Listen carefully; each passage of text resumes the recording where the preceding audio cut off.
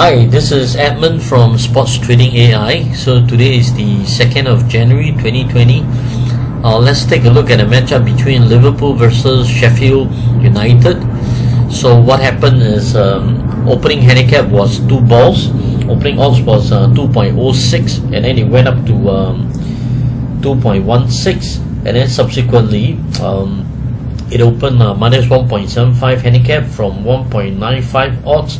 It went up to 2.07 odds, and then transition again to minus 1.5 handicap, 1.88 opening odds, and then eventually ended up with 2.01 handicap odds.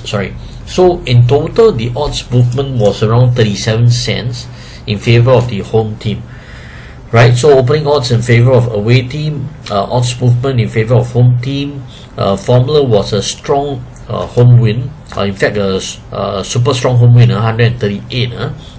Because marginal home win is 50.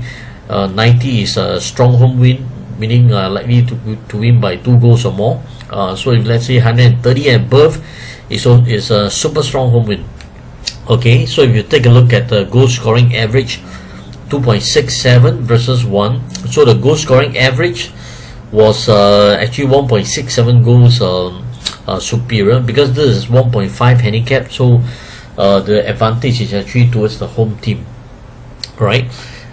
Except the fact that of course the Liverpool only managed to score 1 goal, but then in the past 3 home games, league games, they managed to score 8 goals. That's why 2.67.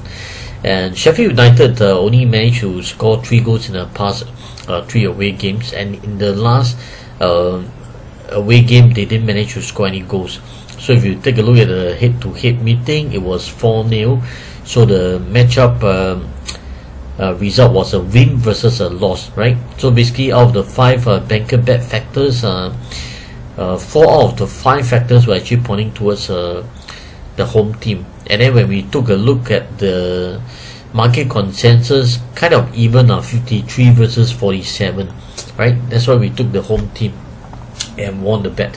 So if you like this video, kindly subscribe to the channel. To find out more about the tip results as well as track records, kindly scroll down to the links below or visit our website at www.sportstradingai.com.